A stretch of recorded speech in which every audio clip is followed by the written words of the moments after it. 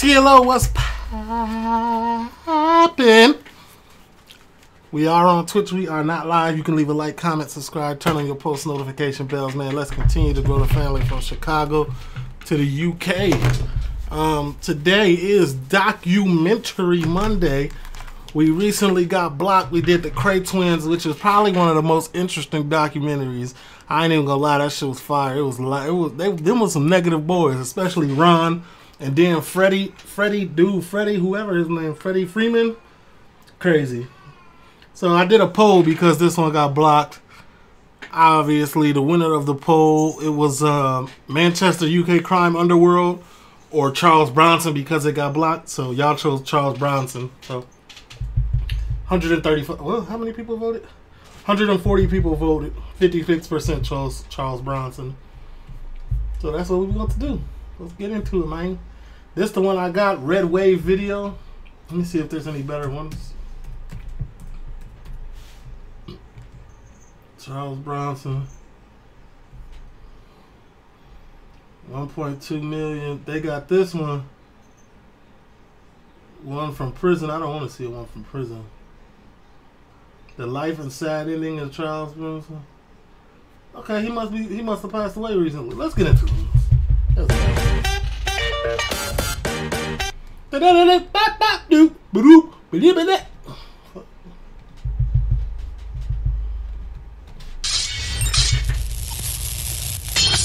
don't want to see it. My name's Charlie Bronson. I've been caged up for a quarter of a century. I've spent 22 of it in solitary confinement. Damn. Prison. That boy got no prison skills. 22 out of 25? Year after year after year.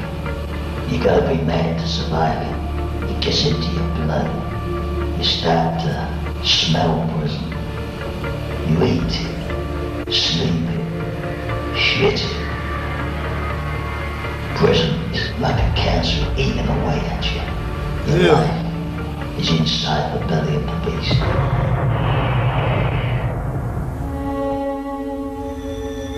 Britain's most dangerous prison. Come on, Charlie.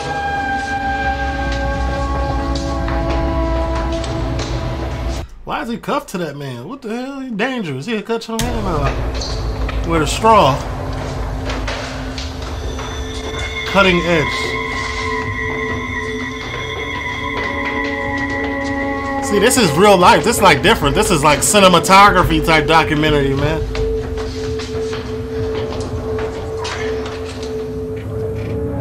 Oh, wow. Question, did they really be wearing them wigs in the courtroom over there when y'all go to jail? Like when y'all in the court proceedings, they be putting them wigs on? That's tough.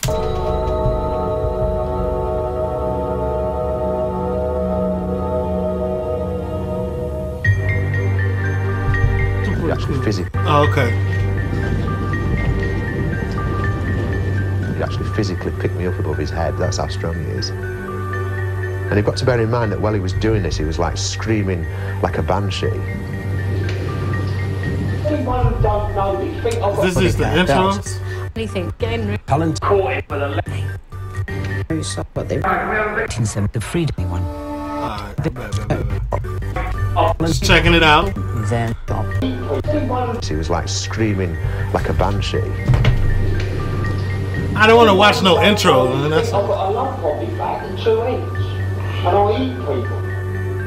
a swarthy character with a moustache came into the shop. He pulled a gun from his belt, and I knew then that we had serious trouble. He must be the most unsuccessful bank robber that's ever lived. Get on his ass then. He's never got anything from any of them. Talk about it. He's always bodged them up, and I don't know why he ever tried them again, really. Driving him insane. He's very talented, he's very creative, he's very understanding, he's very articulate. I've caught him a peach of a right-hander on the chin. As he's going down, I've caught him with a left, a right, an upper, and another right. I've sparked him out. Got him a 5-piece McNugget. He'd only ever kissed me on the cheek before. He kissed me on the mouth. In public. sort of. You graduated from his side chick? I'm just playing. Let me stop. I'm excited. I don't know. He's not a hard man. He's a very soft-hearted man. But people don't know this. They only know what they read in the papers. This is the intro. I already knew it. Just get into it. Okay, can we have a big hand, please, for Charlie Bronson? Charles Bronson was jailed for armed robbery in 1974 and should have been free 3 years later. Except for a few fleeting weeks of freedom on the outside, he's been behind bars ever since. But Charlie has never killed anyone. A quarter of a century in the prison system has changed him both mentally and physically. A lot of people wear that beard here. Faces. Or that mustache. At times he is aggressive and dangerous, capable of incredible destruction. But Charlie, a prolific cartoonist, can also show great charm, warmth, and humor. Convicted, certified cartoonist. How did Michael Peterson, a small-time criminal, become Charles Bronson, Britain's most feared prisoner? Good question. Charles Bronson was born Michael Peterson on December the 6th, 1952. He was the second of 3 brothers living in this modest council house in Luton. His father, Joe, ran a decorating business and the family was respectable and law-abiding. Beautiful child, very loving, just an ordinary child, but he was very affectionate and used to love having little trips out and things like that. Like a mama's boy. Loved going out with his dad. Okay. Down the park to feed ducks and things like that. He was just a normal, happy child. Although Ira remembers happy times, Charlie... If y'all hear my daughter in the background, I am not sorry. Deal with it. He was beginning to have brushes with the law. The police knocked at the door one day where they'd been caught. They'd been taking shoe polish, laces, stupid little things, what boys wouldn't have anyway. And they used to hide them in this lad's shed. And the police followed him this day. And that was the first time I ever known him to be in trouble. When he was in school, he didn't used to like being in a mixed school. He didn't like being in the classroom with girls. He never done serious things. He just played up the teachers and got cheeky and got expelled. At 15, Charlie went for a fresh start to live with his grandmother at Ellesmere Port in Merseyside. His best friend was John Bristow. The worst we got up to when I used to knock around with him was going around the back of shops, pinching the pop bottles, taking the bottles back for the money. That was it, like. There was nothing really worse than that. Charlie found work in a range of labouring jobs in the area. Yes, okay. We were in the Bull one night. I think we went for a darts match. And there was these 2 girls sat down and we got chatting to them, bought them a drink, and eventually we both married them. And that's how Mickey met his wife, Irene. Y'all found love in the club? That is hard to do in 2021. It's impossible.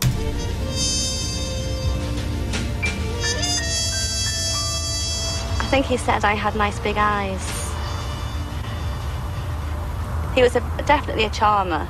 The better to see you. He was always with. very charming towards me and very gentlemanly. He never, did anything at all. He was very, very protective towards me and looked after me and opened car doors for me, and he was really just like a gentleman. So I got pregnant and I was only so young and he was so young, and I mean, I had a very sheltered upbringing. The only thing to do was to get married, wasn't it? You had to get married in those days.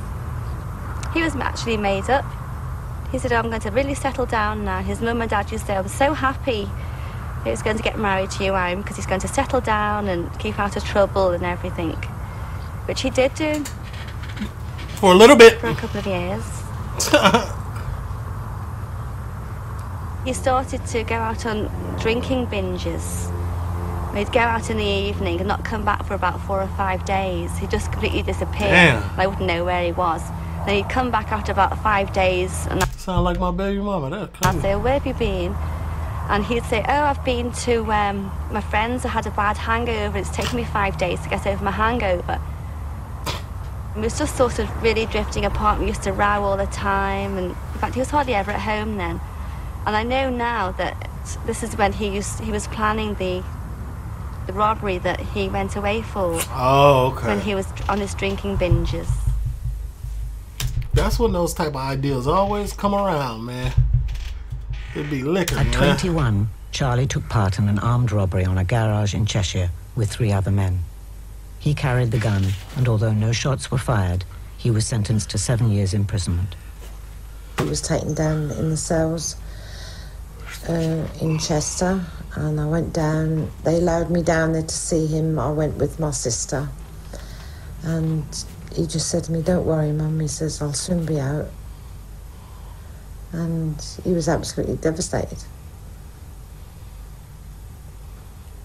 And so was I couldn't talk. Well, the solicitors Your little boy did was say actually that if robbing. he behaved himself, he should be out in just over 3 years. So solicitors, I now know that means lawyers. Damn, what, hat crooked?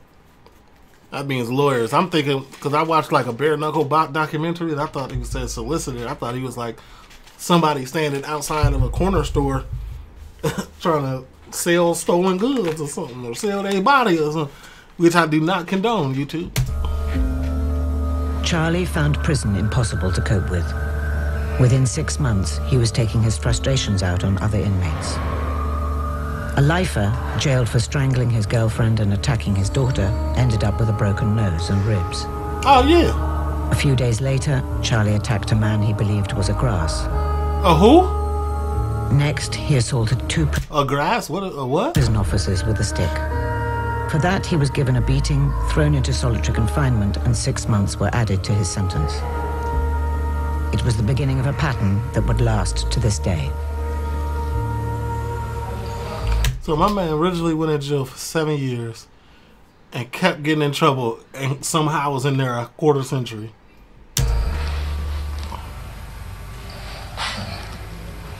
Prisons ain't nice places. There's a lot of low-life people falling for drugs, mugging old women. Sound like Batman. For Irene, it was all too much. This life's not for me. He's not going to get out. We'd be getting divorced if he wasn't in prison. We'd be getting divorced anyway, so what's the point? If I got locked down and sent to a quarter century, could I count on you to be there to support me mentally? Obviously not Irene. God damn you. So I thought, well, no, I'll have to divorce him. Charlie's spiral of violence continued. He repeatedly glassed another inmate in the face. The man had infuriated him by banging on his ceiling from the cell above. At this time, Charlie was in prison with armed robber Frank Cook. In them particular days, Charlie wasn't a very big talker anyway. He was a rather sensitive young man. One of his own enemies was himself. Fear of just being normal. I would say at that particular time he was over-controlled, which was to his detriment and to his mental health and quality of life within the prison system. Charlie was literally going out of his mind.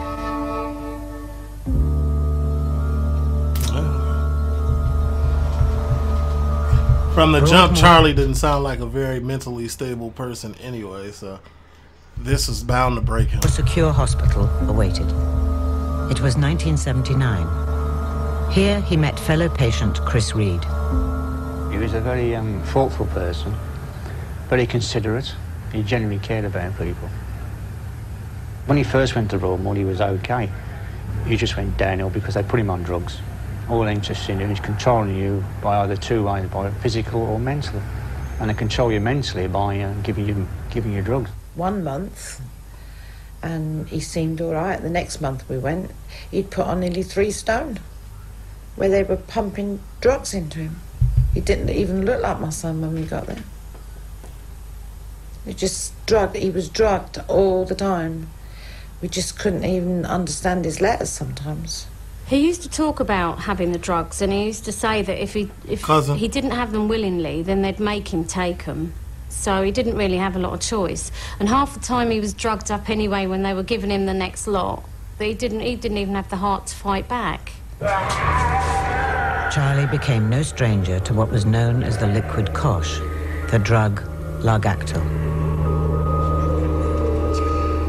These dramatizations is nice. This is it. You can seize up on it, all your body. I feel like I'm Charlie. You can become paralysed on it. You can get lockjaw. You're eating all the time. No. Some of them used to give him fits and make him wet himself and things like that. They were really awful things that they used to do to him.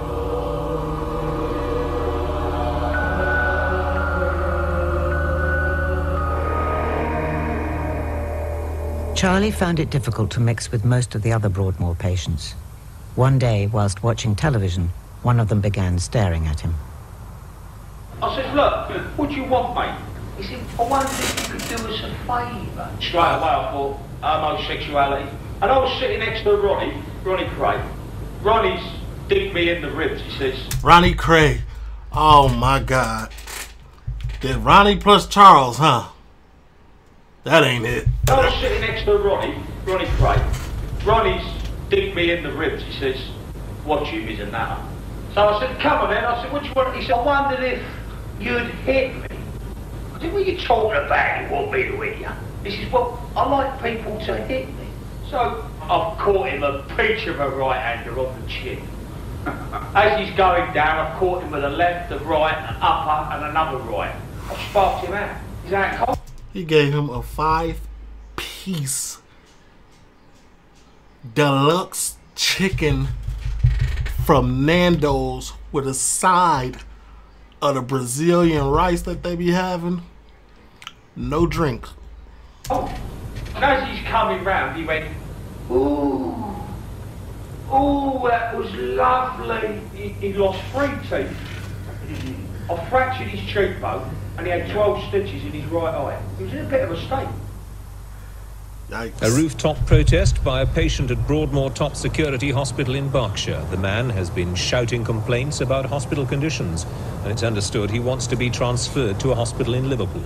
So in rooftop stuff was to get just out of Broadmoor, Charlie became the first man to make it onto the roof in 100 years. He had 3 rooftop protests about conditions, about him wanting to move out of there. He just had enough. The way he's been treated with drugs, how they confined him and they kept him in conditions which were bad. And he just said it. He wanted out. That's what he wanted. He wanted to get out of Broadmoor. I know at one time his brother and his father turned up to beg him to come down, and it broke their hearts, and it broke his heart as well, seeing them, because as they walked away, you could see, you know, his dad's shoulders were slumped and everything, and he was really upset about it, and it just broke everyone's heart, I think, to see him up there. Eventually, Charlie was moved from Broadmoor. Back in the mainstream prison system, his attacks continued. You go to Liverpool? It meant more long periods of solitary confinement. If you take somebody from an actual cage, 24 hours, 23 hours a day, and then stick him outside in the community, just drop him outside the gate and say, get on with it, who's going to survive? Who's going to be able to cope with that? Yeah. But that's exactly what happened to Charlie in 1987, having served what should have been 3 years, but in fact became 14. Damn, that boy.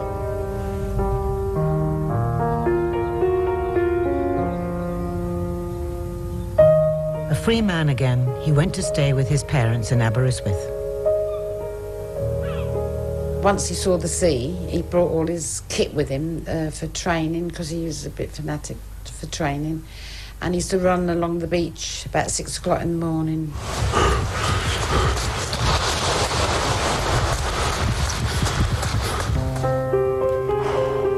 He really enjoyed it, but he says, no way could I live here, because it was so small. He needed some more city like boy. People walking behind his back, because he'd been stabbed in prison by someone in the back. My husband took him over to this pub, and he went up to the bar, and the man said how much the round was. He didn't have a clue what to give that man, because he didn't know the money. He didn't know how people dressed. He'd never seen traffic like the traffic that was about today. In fact, I think one of the warders said to him when he left that prison that day, "We'll see you soon." Hey, no, we not about reform. You was in this bitch 23/7, 23 hours out of the day. You was locked up. Now you got all that freedom. You're bound to go mad, or you're gonna go crazier outside. He knew that Michael wasn't ready for the outside world. Prison system failed him. Charlie stayed in Aberystwyth for just 5 days before going to London. Then he went to Super London. fit and charged with pent-up anger, he decided his future was in boxing. Okay, can we have a big hand for me for Charlie Bronson? What a great man. His coach gave him the fight name Charles Bronson after the actor. Although Charlie had never seen a Bronson film, it was a name that would stick. Bro, chill.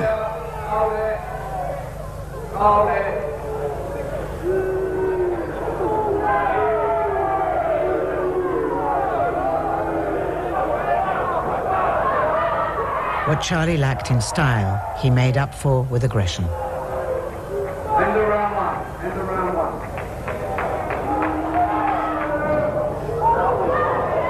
one. Definitely a character in there.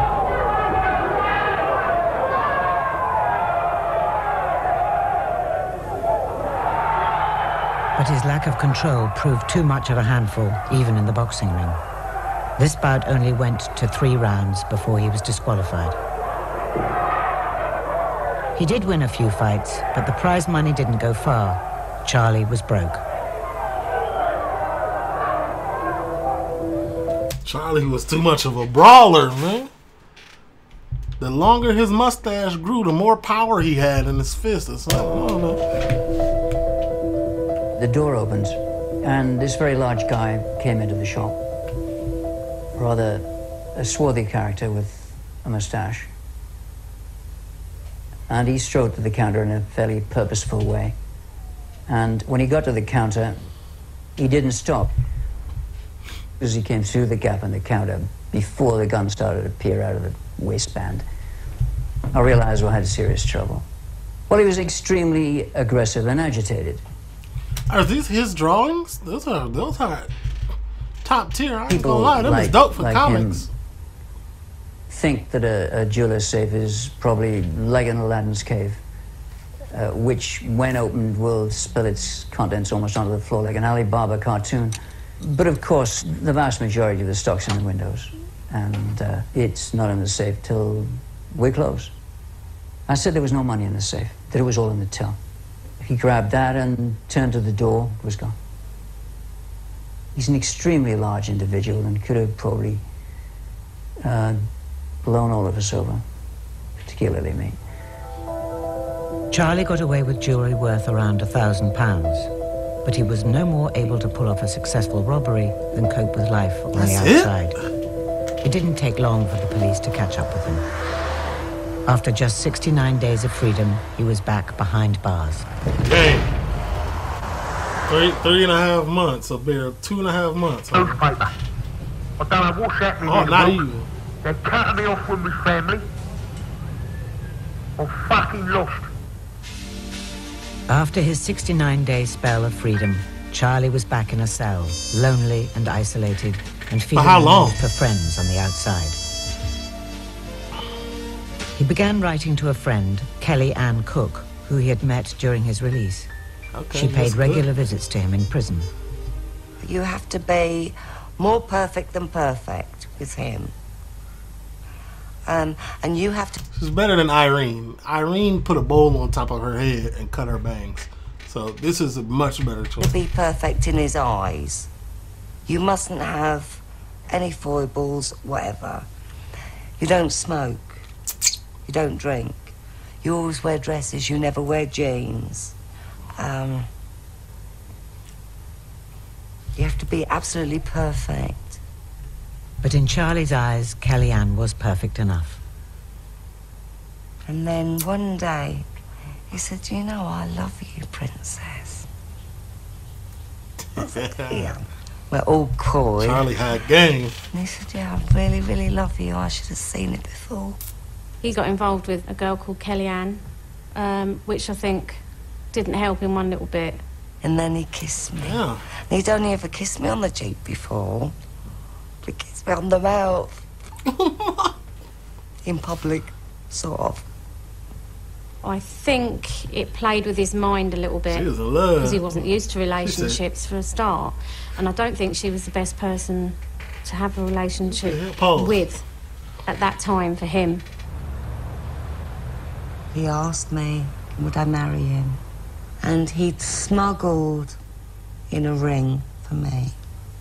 And he put it on my finger. It was a wedding ring. That's the ring. Was all three of them? The marriage never took place. However, Charlie wasn't without other female admirers. He's told me he's been engaged to about 4 different women during this time he's been inside. All he's done is written to women and they've written back to him, professed their love and all this and that, and he's took it all, you know, all for granted and thought, oh, everything's going to be lovely, I'll get engaged to this one, and then, of course, like, so many months down the line, after he sent them a ring and all that, they don't want it. Charlie had a better love life than most of us free. God damn. Yeah, 4 of them? Not than me, I think half of them just like the thought of being with someone that's got a name for themselves, and I think he's very vulnerable. The prison system was unable to contain or control Charlie. Increasingly desperate, his protests and attacks were becoming more extreme. In Belmarsh prison, 3 Iraqi hijackers just happened to be in the wrong place at the wrong time. I think the bloke was a London bloke that he was after, and he'd given Mick a load of abuse from his cell, and Mick swore then, like, you know, if I ever get hold of him, I'm going to take him hostage and make him take his words back. And he happened to be with the Iraqis when he went to take him hostage, so he had to take them all. I used to have my toes being tickled, especially by the rain. So I took my boots off, untied one of the Iraqis, put a rope round his neck, and I told him, tickle me toes, or I'll snap your spinal cord. And it was lovely. Brought back. What in the world, Charlie? Sweet memories. Typically for Charlie was out to a BDSM. What the hell going on? I'm gonna tear your spinal cord from your body if you do not tickle my toes. YouTube, we do not condone the tickling of toes under any type of scrutiny or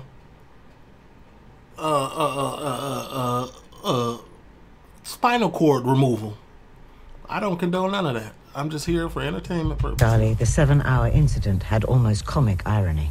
He thought it was quite funny because the Iraqis come over and they took hostages on the plane, and they come for asylum and all that, and he said, and they end up in a madman's cave, like, you know, with me.